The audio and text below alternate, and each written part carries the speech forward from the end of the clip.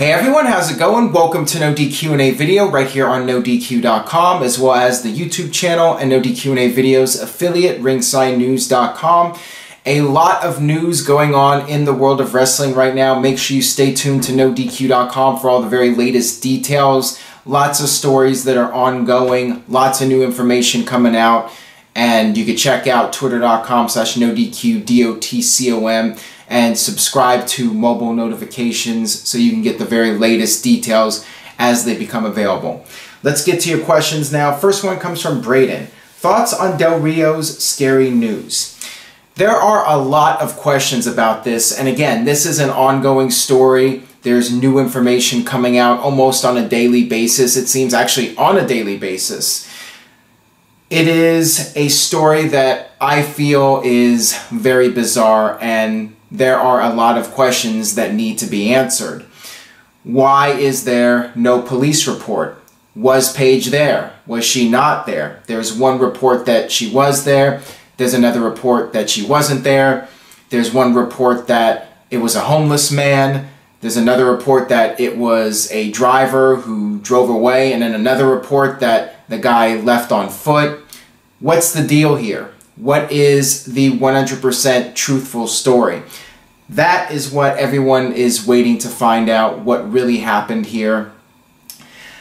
I would rather not speculate too much about it because people were jumping the gun when the story first broke on Sunday. People thought, oh, Del Rio is very unprofessional and why do people even work with the guy? And then on Monday it came out that he was stabbed and people apologized. So I will wait and see how this plays out, but like I said, it's very bizarre and one has to think that there is something going on that has not been made public yet, but we'll see.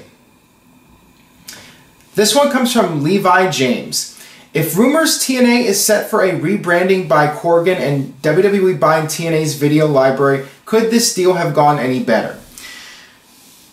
Like the Del Rio story, this is a situation that has not been 100% confirmed. Until WWE actually announces something, it's not official and things could change. WWE could buy the tape library tomorrow. They could buy it next week. I'm not sure what the deal is right now, but I will say I think it's inevitable. I think it's inevitable that WWE will at the very least acquire the tape library, if not the entire company. I think WWE is only interested in the tape library because realistically, that's the only thing that has any real value. WWE can make a lot of money by putting out AJ Styles DVDs with the TNA footage and the Kurt Angle footage, the Hardy Boys footage. That stuff has value, but as I've said over the past several months, TNA is a dead brand, and Billy Corgan might end up buying TNA and rebranding it, but it is going to be an uphill battle for Billy Corgan. It is going to take a lot of resources to create a new brand and a new identity for TNA, and I'm not sure it can be done. Quite frankly, I think the odds are very much against Billy Corgan, even if he's able to buy the company and keep it going. The question is, for how long? How long would Billy Corgan be able to make it work? And it really feels like TNA is just hanging on by a thread, and just the fact that Dixie would sell the tape library to WWE to keep the company going for a couple more months so they can do one or two more TV tapings, it's a really bad sign for TNA to be able to survive long term. This one comes from Angelo C. Is WWE going in the right direction with the US and IC titles? First time in a while that I look forward to the title defenses. I do feel that making Roman Reigns the US champion is a good thing for that title because it is elevating the title. Roman Reigns is a guy who's going to be pushed no matter what, and since he's the US champion now, the US title is going to be a top priority like it was when John Cena was champion. That's the positive. And with the IC title, I feel it's not so much the person holding the title, but the storyline. I think WWE's done a tremendous job with the Miz and Dolph Ziggler storyline. It's very intriguing, and because of that, the IC title is elevated, and also the fact that Miz has been champion for a while and they're playing up on that, that also helps elevate the title. So yes, I do feel on both championship reigns, WWE is doing the right thing and making those titles credible. And it is the first time in a while. I mean, for the US title, since John Cena was champion, and for the IC title, it's been several years since the title has really felt this important. Got this one here from Richard Henderson. How do you think Seth Rollins is doing as a babyface so far? Not so good. I think that WWE has dropped the ball with Seth Rollins as a babyface. He should have been a babyface right when he came back, when all those video packages were shown of his recovery. The fans were looking forward to his return. There was that anticipation, and I think that he would have been the easiest babyface in the world. But instead, WWE fought it, had him come back and knock the fans.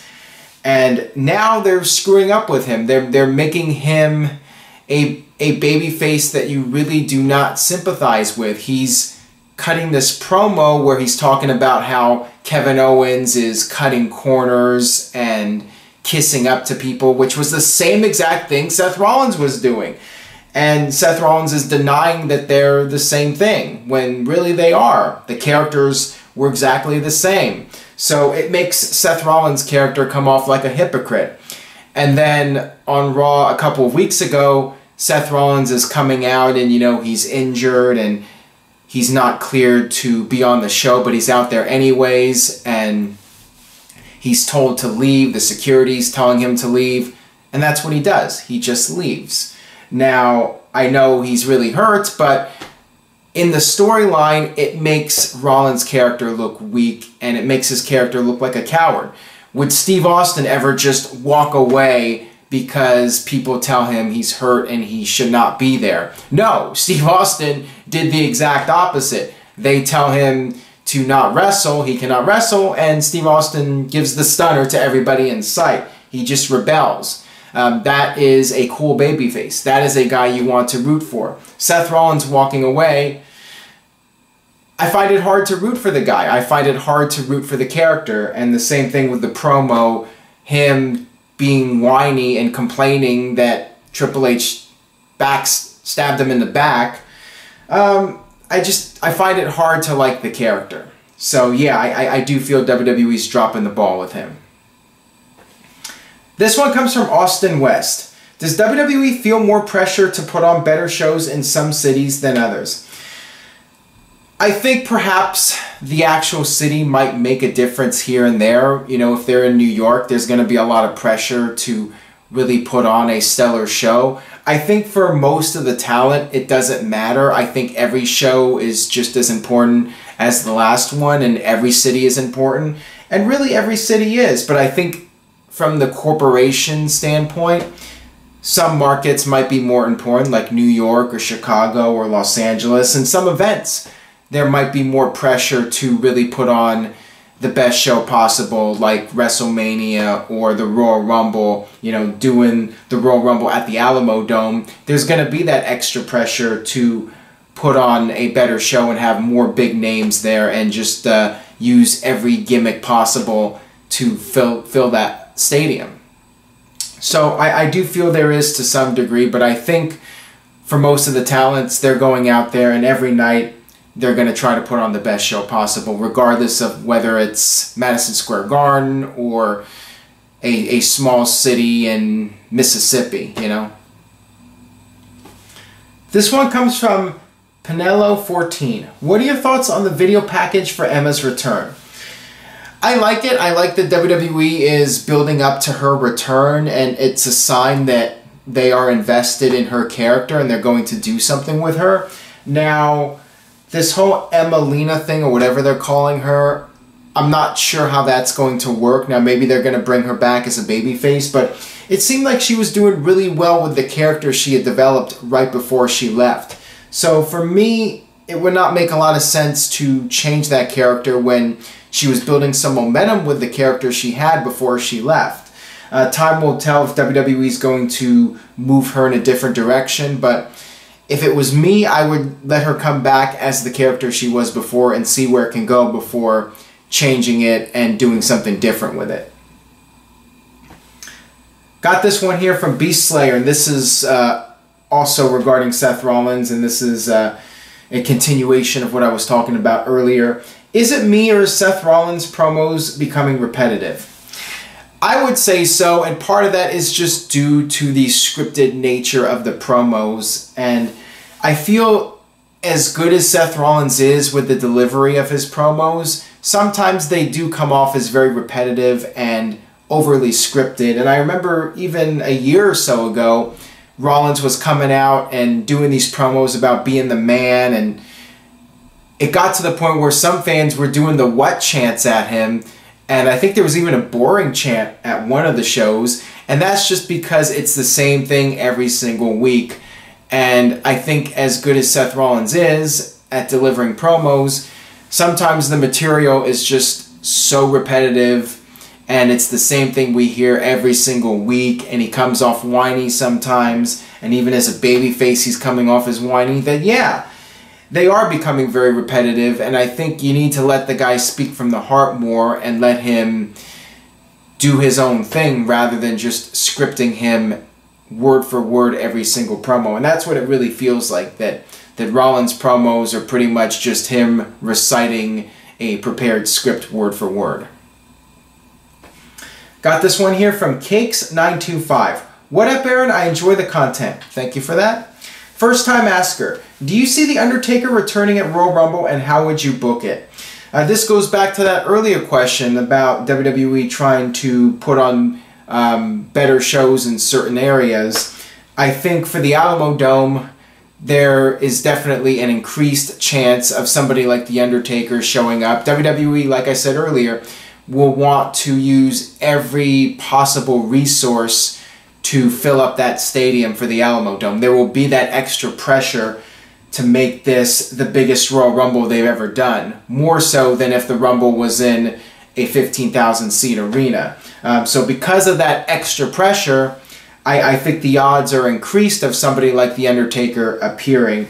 And if Undertaker was going to be there, I mean, I think I would go ahead and book The Undertaker for the Royal Rumble and have him do a match, maybe with even John Cena.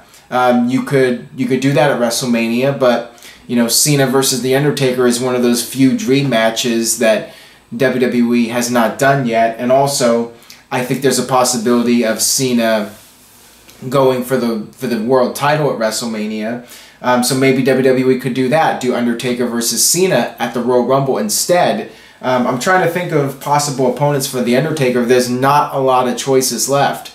But yeah, I would definitely consider having Undertaker there. I mean, why not? You're trying to sell out that stadium. You need every big star you can possibly get. So Undertaker's from Texas. Makes sense to me. This one comes from Mr. Puzzle. Hey Aaron, what has been your favorite NXT takeover so far and why? I would say the first NXT takeover in Brooklyn, and really it's a tough call because there have been a lot of solid NXT shows, but that was the first one in Brooklyn, and that had the match of the year, Sasha Banks versus Bayley.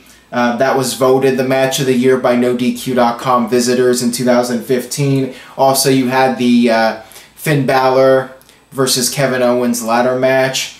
Just a really strong show. You had Jushin Thunder Liger there. Really entertaining show from start to finish. I think when I did that review, I said that there was nothing I could criticize about that show. I mean, it was as close to perfect as possible. Just a very enjoyable 2.5 hour show. And really you could say that about a lot of the NXT shows. So they've all been really solid, but if I had to pick one, I would pick that first show in Brooklyn. This one comes from Daniel Jobber.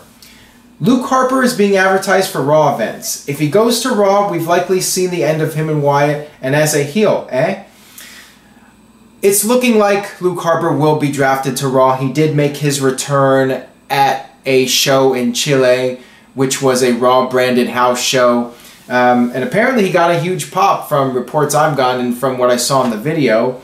So yeah, it's looking like he is going to be on Raw, maybe as a babyface, Maybe they'll put him against Braun Strowman. You know, Braun Strowman is saying he wants real competition, so maybe next week on Raw, Luke Harper shows up, and that sets off a battle of the former Wyatt family members. So I could very well see that happening. Luke Harper coming back and feuding with Braun Strowman for a while, and seeing where that goes. So yeah, I could see Harper coming back on Raw and perhaps being as a babyface. Got this one here from Sean T. Flick. Do you think Cena will ever be universally liked again? He seems to be getting more cheers and is speaking a lot of truth. I doubt he'll ever get 100% cheers from fans, but the thing is, it's not like people really hate Cena. I think Cena is a guy that people like to hate. They like to boo the character just because it's the cool thing to do. And I think for years fans have been booing Cena not because they hate the guy, but they dislike the character and how it has not really evolved over the years, and WWE never did the heel turn or changed up the character significantly. I think that's why he hasn't been liked as a character. I think people do universally like Cena as a person and as a worker and a guy who has been busting his ass for the company and just been the flagship for many years, putting in the hours and being the first guy to show up and the last guy to leave. I think he's got the respect of pretty much all the WWE fans, except for your psychotic WWE fans that still think it's real and still feel that Cena is somehow responsible for being a babyface and never turning heel when it's not his call. I think if Cena was asked to turn heel, he would do it in a heartbeat. You know, he's that guy. He will do whatever the company asks him to do. And, you know, there's been reports that Cena has asked to turn heel and got turned down. So, yeah, I think that the Cena character that we see now will never be 100% cheered by fans. But, you know, I think as time goes on, people will ease up on him, and he'll never get, like, booed out of the building like he was back at One Night Stand or the 2011 Money in the Bank and some of those shows around that period. That'll do it for this edition of NoDQ&A video. Thanks as always for watching. Please subscribe if you haven't already. Click on the subscribe button and stay tuned to NoDQ.com for the very latest regarding Del Rio, No Mercy, the TNA situation, and much more. See you guys next time.